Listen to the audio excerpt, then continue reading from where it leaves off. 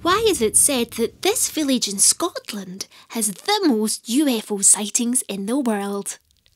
If you ask people about famous UFO hotspots, you might hear about Area 51 in Nevada or Roswell, New Mexico.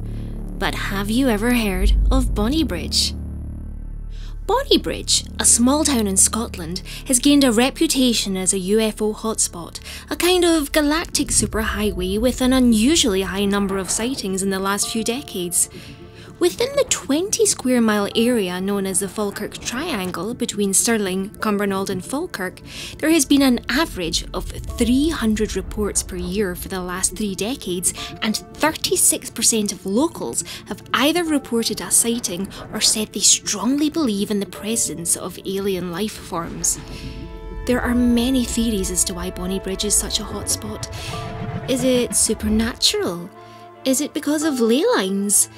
It is also situated close to the Roman remains of Rough Castle Fort on the Antonine Wall, as well as being close to the city of Edinburgh, considered one of the most haunted cities in the world.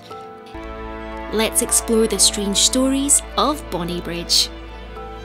One of the most well-known sightings occurred in November 1979, when forestry worker Robert Taylor discovered a large circular craft in front of him in a woodland area called Dechmont Law near Livingston. Taylor claimed that a flying dome made of 2 smaller spheres with protruding spikes rolled towards him, caught his trousers, ripped them at the bottom, and dragged him towards the larger object. Taylor passed out from the shock, but when he came to, the UFO had vanished. When police attended the scene to investigate, they found ladder-shaped marks on the ground, which seemed to verify Taylor's story. But without any other evidence, the police simply recorded it as an assault. Although some conclude that Taylor experienced an isolated epileptic seizure, there has never been a formal conclusion that everyone can agree on. Another famous occurrence happened in 1992. A local businessman named James Walker was driving home from work one evening on the road between Falkirk and his home in Bonnybridge. He reported that a bright star-shaped object appeared hovering about the road before him, blocking his way. Suddenly, the thing rose and flew away at a tremendous speed. This trend hasn't decreased recently, with reports of strange flying objects increasing by 20% between 2021 and 2022. This included a formation of objects above Murrayfield Rugby Stadium on the outskirts of Edinburgh, and a ball of static light above a row of trees in the city centre. And many more are well documented in the media.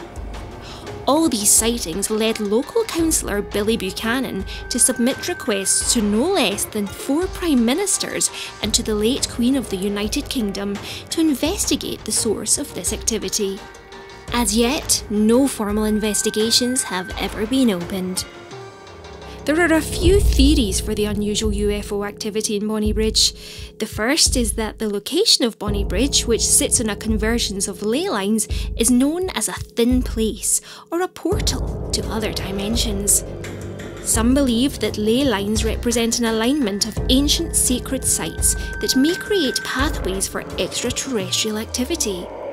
This theory is mostly speculation, and at this point, it is impossible to prove scientifically. Another theory is that Bonnybridge is close to a top-secret military activity and research site. With their remote and rolling landscape, the Scottish Lowlands are an ideal area for flight testing. It would be a perfect location for secret military experiments.